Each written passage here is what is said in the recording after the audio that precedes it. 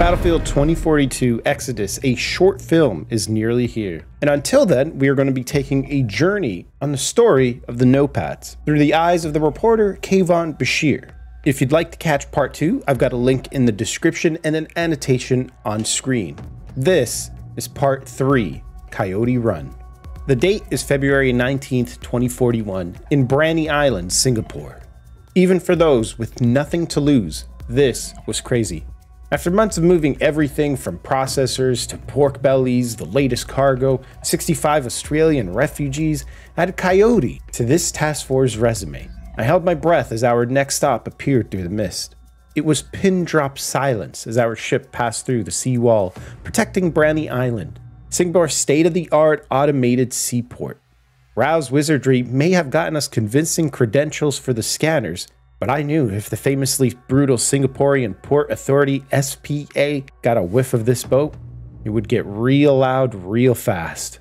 By the mid-30s, rising sea levels had decimated a third of all commercial ports around the world. In a deft response, Singapore built a revolutionary sea wall to defend its oil-driven cargo distribution system, making Branny Island the central hub of global trade. The Notepads problem is piss PR, Specialist Casper Vandel grumbles. Singapore used to tolerate us, but it got messy when every terrorist and his mother started calling themselves Notepads for some tea and sympathy.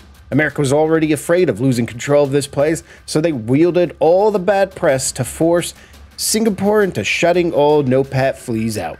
Vandel said, "By some miracle, we dock undetected.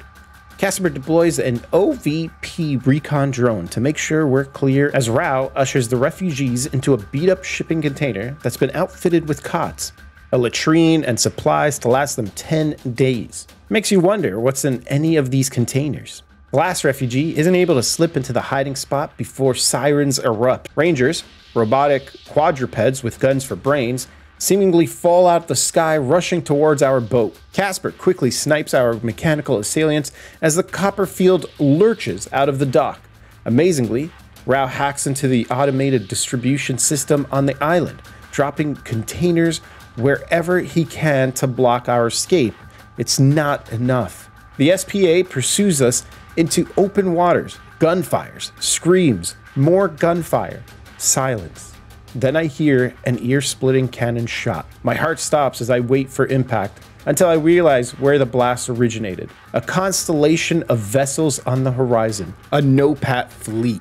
Fishing trawlers, container ships, tugboats, and more. There's no telling how many are armed, and the SPA has no interest in finding out.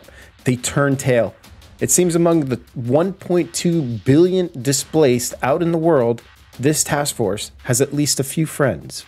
Tomorrow, we will be getting part 4 of the story, so do click subscribe and turn the bell on to be notified. And today, in part 3, we got to learn a little bit more about Casper.